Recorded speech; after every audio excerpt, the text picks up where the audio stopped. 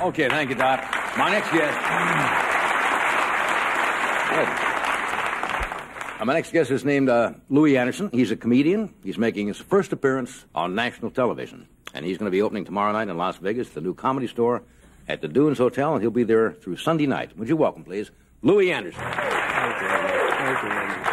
I can't stay long. I'm in between meals, so bear with me.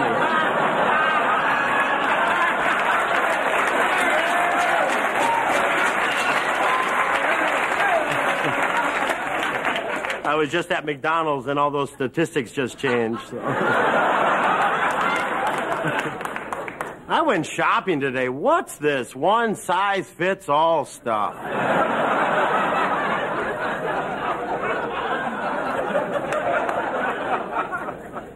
Being in California, being fat, and try to get into this California life. Went to the beach the other day. Every time I'd lay down, people would push me back into the water.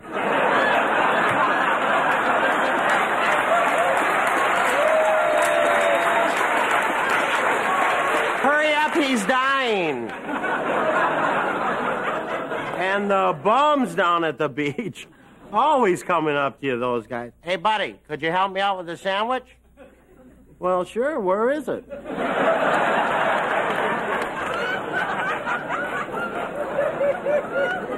Of course, what brought me to California was the Olympics. I tried every event for the Olympics. Tried that pole vault. I drove that sucker right into the ground. I did a good thing, though. I straightened out those uneven parallel bars.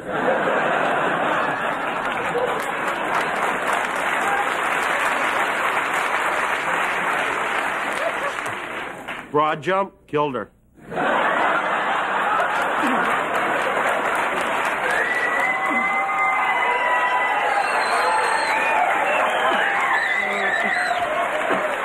Oh, sorry, I'm sweating, but if I don't, I'll explode.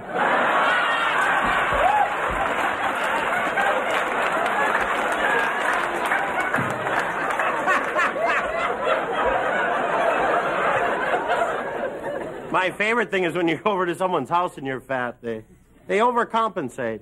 Oh, come on in, Louie, and sit down here on this concrete sofa. Or the reinforced steel lawn furniture. Do what I do, head right for that wicker.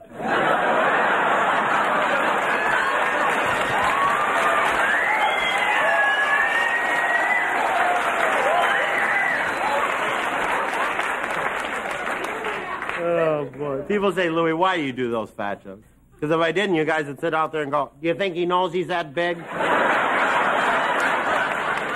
Like I woke up one morning, oh, no. Honey, get in here. I am from Minnesota. Any Minnesotans? Could I get a ride home with you? Oh, where would we put them? I love Minnesota. We go back every year. It's a great outdoor state. Do a lot of camping. Of course, when I go camping, the bears put their food up in the trees.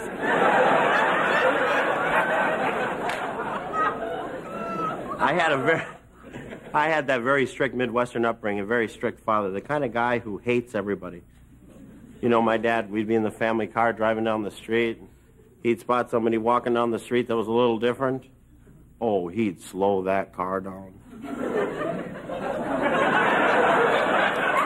Look at that. For crying out loud. Get my rifle.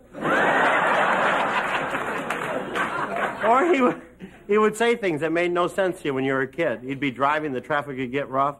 You know, if I was the last person on Earth, some moron would turn left in front of me.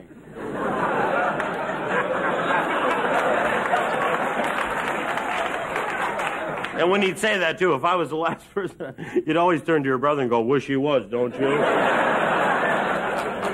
My dad, I heard that, damn it. You kids want to walk home from here? Well, yeah, it's only a block. Don't get smart with me, or I'll drive you 10 damn miles and drop you off.